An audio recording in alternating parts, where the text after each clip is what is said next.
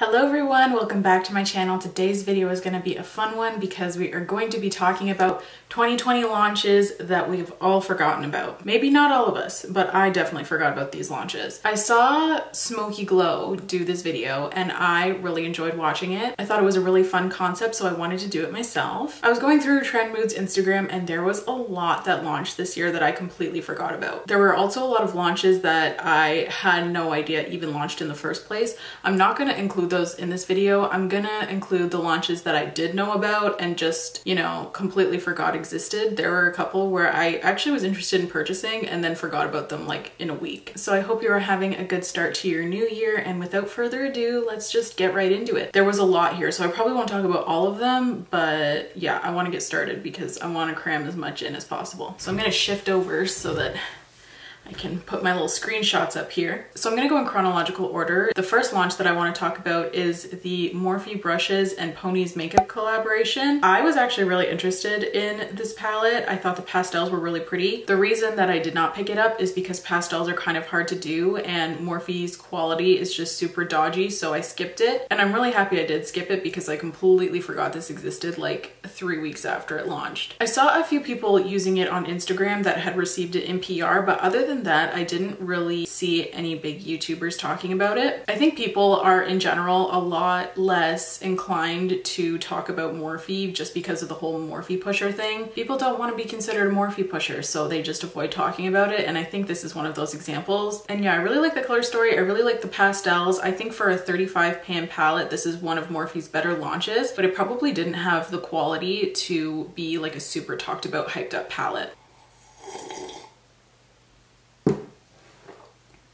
I had Chinese food for lunch, so I am so thirsty. Oh my goodness. The next collection that I want to talk about is by KKW Beauty, and it is the Celestial Sky collection. I feel like honestly most of KKW Beauty's launches are super forgetful because they all just look the exact same, but I remember this one in particular because I was really interested in the 5-pan palettes, and it was announced in the middle of February of 2020, and since I was interested in the 5-pan palettes, I thought to myself, oh well, I'm going to San Francisco at the end of February. We don't have Ulta in Canada, so I was hoping that I could like look at these in store at Ulta when I went. And then we went to Ulta and I completely forgot about this collection. I don't even think it was on the stand, like in the little KKW Beauty stand in Ulta. I don't even think it was there. So in the span of a month and a half, I completely forgot that this collection even existed and that I wanted to pick it up. I just really wanted to be introduced to the brand, and I really liked the idea of having, you know, like a blush trio and then a smaller eyeshadow palette. Products that weren't like super big where I could still test out the brand and kind of test out the formulas and see if it's something that I'd be interested in further purchasing. However, clearly I completely forgot about this launch, and yeah, that's why this year I started being a little more choosy about what I purchased. I used to be the type of person that would go out right on launch day and purchase something, and I found as a result of that I had a lot of regrets. But since I wait so long to purchase things, I wait to watch reviews, I wait till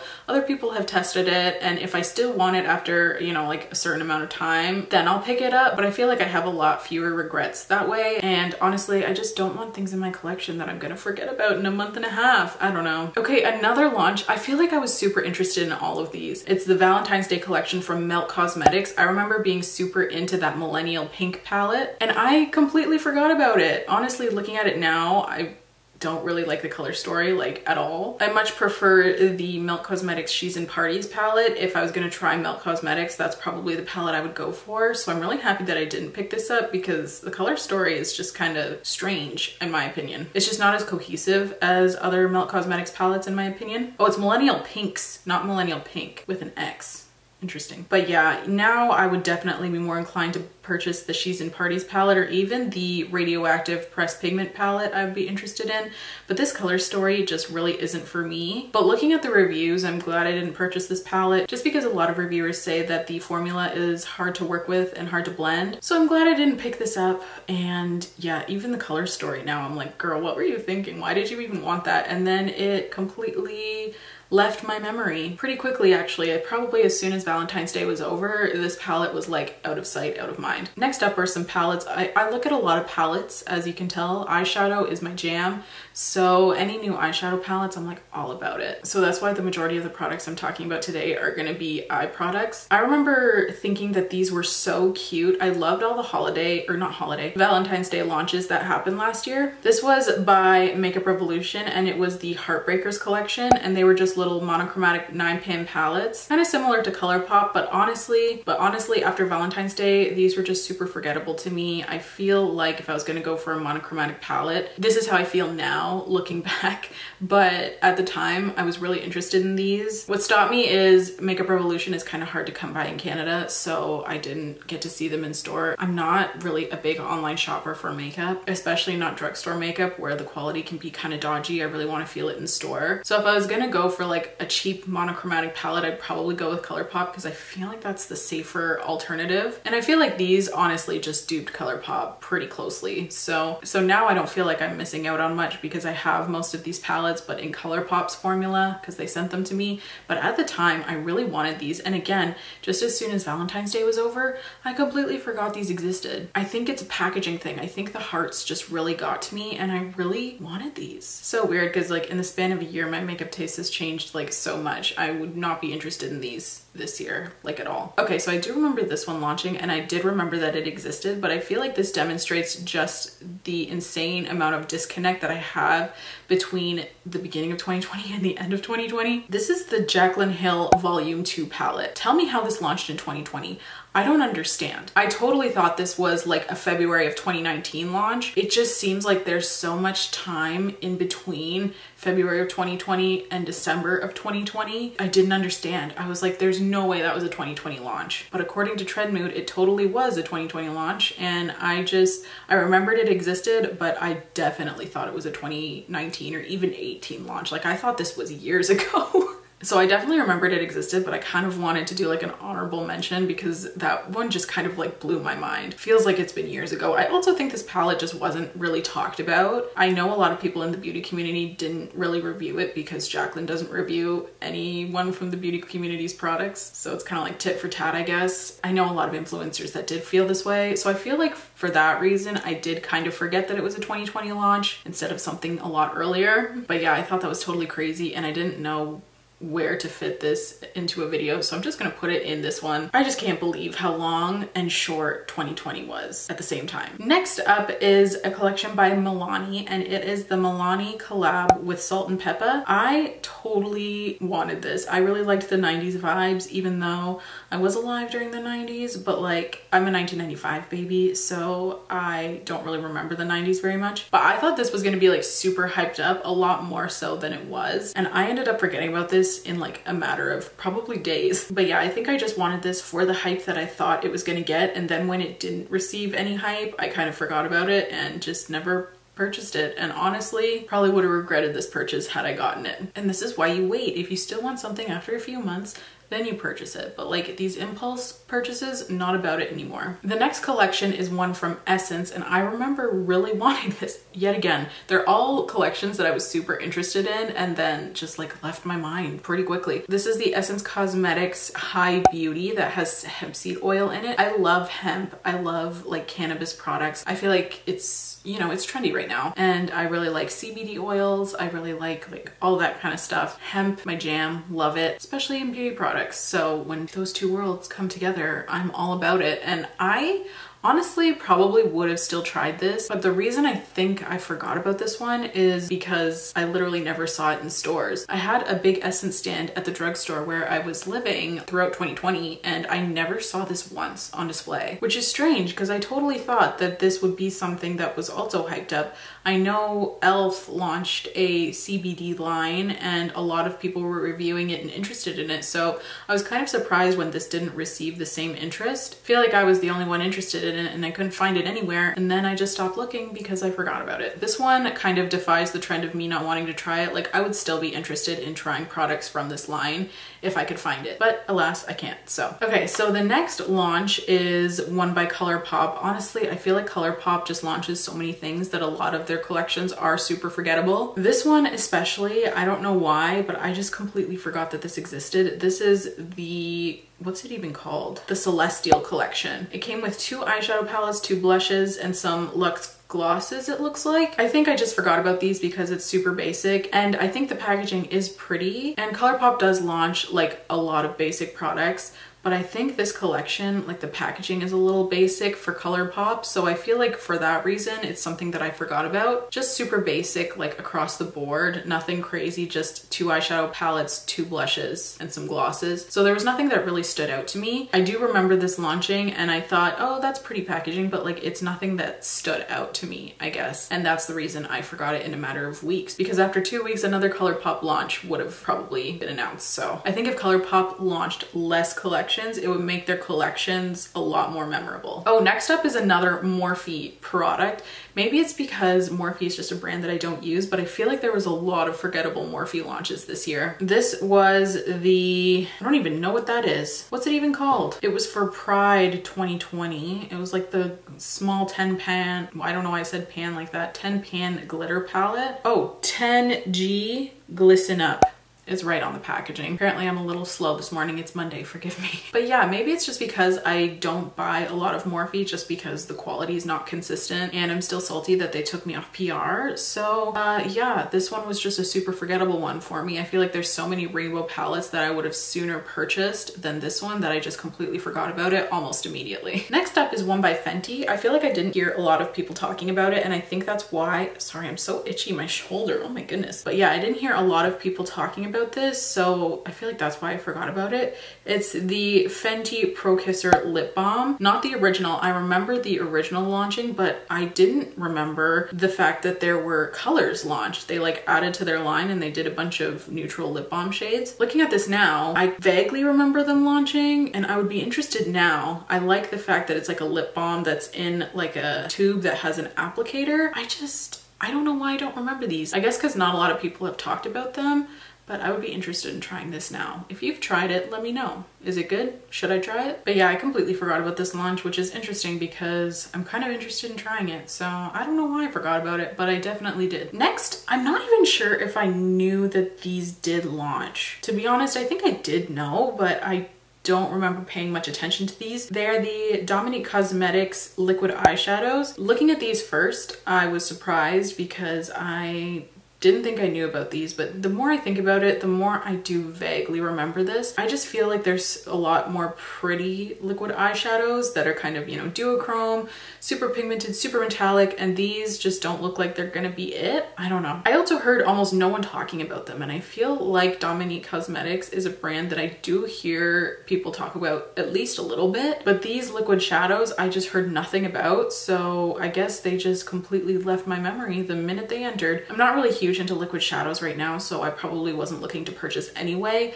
but yeah, I don't know, just kind of a weird one that I was like, did I know that existed? I'm just not sure. I couldn't tell you. Okay, one brand. I forgot an entire brand launched. How did I do that? I don't know. And I find this interesting because I really like her, but Lauren Conrad's beauty brand, I remember this. I didn't know it launched already. I do remember it being announced though, and I was kind of like rolling my eyes like, oh, another celeb beauty brand. But I have heard literally nothing, zilch, zip about this one. Again, if you've tried it, let me know, because I am definitely interested in hearing something about it. But yeah, I don't know, I just didn't even know that this had launched in 2020. I just thought that it was announced and we were still waiting for it to launch, I guess. I thought it would be kind of like a Rare situation, like when Rare Beauty launched, everyone and their mother was reviewing it. I just thought it would kind of be more like that, and it definitely was not, because it launched without me even knowing about it. So yeah, I'll have to search on YouTube to see if anyone's reviewed it, because I'd be interested in seeing how the products perform. But it's just a brand that I completely forgot about until I was going through Trendman's feed the other day and saw that it had already launched. Like, that's just crazy to me. How did I miss that? A whole brand, and you call yourself a beauty YouTuber? Who are you? I'm talking to myself.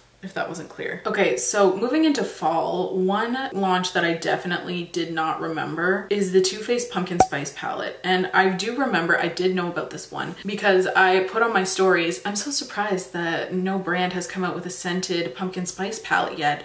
And then the next day this was announced. So I definitely knew about this one, but I just completely forgot about it. I feel like I completely forgot about it because I kind of, in my mind, for some reason, associated it with the gingerbread spice palette. And I feel like the gingerbread spice was just way more talked about. So I just completely forgot about this one.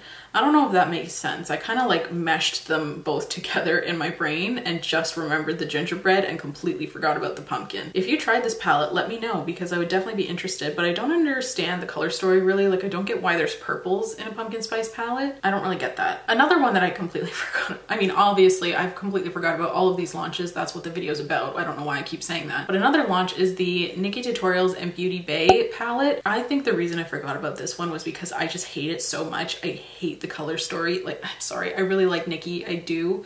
I hate the packaging and I hate the color story. I don't know, I don't like it. Why are all of the shimmers like the exact same color is what I don't understand. And the color story just looks really chaotic to me. Like everything is just all over the place. I feel like if the blues were kind of kept together and the reds were kind of kept together and the champagnes were kind of kept together, I feel like it would be a lot more cohesive. I don't know, maybe that's just me, but this palette just screams scatterbrain to me. You know, I already got enough going on up here. I don't need to look at this and get me more stressed out. So I think for that reason, since I really disliked this palette, just the way it was set up, I think that's the reason I forgot about it. It was probably like a repressing thing, like, oh, I remember that oh, I hated it, just put it to the back of the mind, put it to the back of the mind. Next up is another collab. It's the Sigma Beauty and Stephanie Lange the Essentials palette. I just feel like this layout personally is very 2015 with the larger eyeshadow pan and like the 3 smaller ones. It reminds me of those Too Faced tin palettes that were really popular back in the day, but I did hear quite a few people talking about it. Actually, not quite a few, but like a decent amount. It's a no for me, and for that reason I guess I forgot about it, but I definitely did know that this existed. I just, yeah, I guess just because it's not for me, it's just kind of a boring launch, I guess, especially with like all the cool concepts that have launched in 2020. I just think that this one was just really forgettable. Next up is the BH Cosmetics Holiday Collection. Those 2 palettes I completely forgot existed. I do remember seeing them and thinking, oh, that's interesting. That's probably not what I thought at all. I don't think this is interesting. I just think like the mere size of the collection, I think it got lost in all of the cool concepts that were launched for holiday 2020. Most notably the Kylie and Grinch collection. I know that was like a super, like that was one to remember. This one just kind of fell flat, and in comparison to everything else that was being launched, it was just like so much at once. I think I personally completely forgot about this one. Next one I did forget about, but it was kind of a more recent launch, so I'm kind of surprised that I already forgot about it. It's the Catrice and Essence and Disney collaboration. I do remember knowing about this one because I thought it was interesting that 2 brands collabed with Disney. I just think that these color stories are just so beyond basic that it must have just slipped my mind, I guess. I also haven't seen these in stores. They probably won't come to Canada. So for that reason, I think I completely forgot about them. I feel like they're just really neutral palettes, and then they have like 1 pop of the color corresponding to the Disney princess. So I don't know, I just think it's a little bit boring, but I do remember I did know about it because I remember thinking, oh, that's interesting that both Catrice and Essence are collaborating. Like that just seemed like weird to me, I don't know. And I did like the packaging, I do remember that, but clearly this was a forgettable launch because it was more recently announced and I just completely forgot about it until I was scrolling Treadmoon's feed. Okay, this one's kind of funny. I discussed it in my last video. It's the holiday, one of the holiday collections from ColourPop, the Big Poppy collection. I saved that collection for this video and then I got it in the mail and I did a video on it. I do still stick to that opinion. I do think it was a very forgettable launch. I feel like if I didn't get it in PR, it would have left my memory pretty soon after it launched, especially because ColourPop already announced their first collection of 2021. Like, we're 4 days in. I totally would have forgotten about this pretty soon after it launched because there's already so much from ColourPop that's going to be launched. So yeah, I think if I hadn't received, oh, sorry, my shoulder is really itchy again. I think a big thing for me is the fact that it's all mattes. There's no sparkly, glittery shimmers to really catch my eye. So I think that's a big reason as to why I forgot about it. until I got it in the mail. And it's also warm neutrals, so it's super basic, things that we see all the time, so I think that's the reason I forgot about it. And the last collection I want to talk about is by Buxom, and it's their White Russian collection. It's inspired by their White Russian, I think it's a gloss. I did have it at one point, but my best friend stole it from me. I found it in her makeup bag a couple months ago, and I was like, I don't even want it back at this point. It's all gross. So I did really like that gloss, but yeah, this collection's just super boring and super basic. The packaging, it doesn't even seem like it's White Russian related. I get the color story because it has like a blush that matches, or is that a highlighter? I don't know. But it also has like a matching lipstick. The palette's pretty neutral, so it kind of all goes. It's very cohesive. I just think that it's super basic and done before. So I feel like that's why I already forgot about this, because I remember seeing it and thinking, oh, I really like that lip gloss. I wonder where it is. Oh yeah, it's in my best friend's disgusting makeup bag. So I do remember that. That's the only reason I remember that this collection even launched. And it was announced December 20th of 2020. So that was like what, only like 2 weeks ago? Not good, not good. Anyway, those are all of the launches that I completely forgot existed in 2020. What about you? Is there anything that you completely forgot about? I feel like especially in 2020, this is applicable because everything just seems to kind of blur together. Like there's a lot that I forgot about, not just makeup launches. So maybe if it was any other year, I would not have forgotten about it. But this year, I definitely clearly did. Anyway, that is it for me today. Thank you so much for tuning in, and thank you so much for watching. If you've made it this far, please don't forget to subscribe. It really helps me out. If you don't, that's okay. I really appreciate you being here. It really helps my channel out, just you watching my videos, so thank you. Please leave any video requests in the comments down below, and I will see you in my next video. Bye guys.